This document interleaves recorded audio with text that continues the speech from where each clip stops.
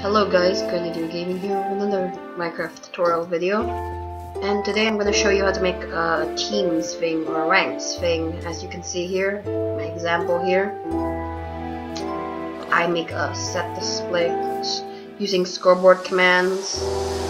So the first command you need to do is add a team. So it's basically /scoreboard teams add player, and if you want it to be a description, I think you would want it if you really want to make teams. We'll put it in the description or something like that. So it's scoreboard teams add player. As you can see, I had a new team player successfully. But now all we need is to join. So scoreboard teams join player, the name of the team, at P or your username. So put that there, and I have joined it. So now you can set the color of the team to red. So /scoreboard teams option player color red or green or dark _ green, anything like that. So as you can see there, set option color from team player to red. I will put all the commands in the description, don't worry.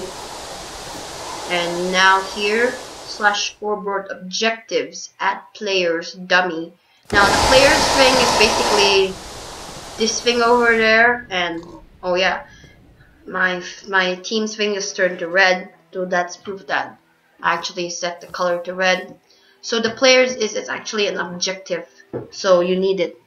You need an objective to show this here. So for example, how many players are online, you can make them join, or ranks or teams. You can make a team sort of thing, a mini game of some sort. So if you're wondering how, this is how. I will put the commands in the description, as I said before. So on to the next command, /scoreboard players add MC Marsboy, or any username or any player, players 1. So it basically adds the score. So if I do that, adds another score. I do that, adds another score point right there. Yeah. And the last one is to display it in the sidebar, as I have it, so it's displayed there. This is the same way I do it on my server. So yeah.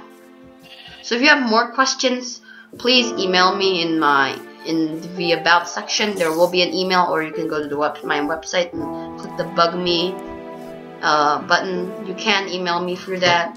Anyway, yeah. Thank you guys for watching, and I'll see you all later. Peace out.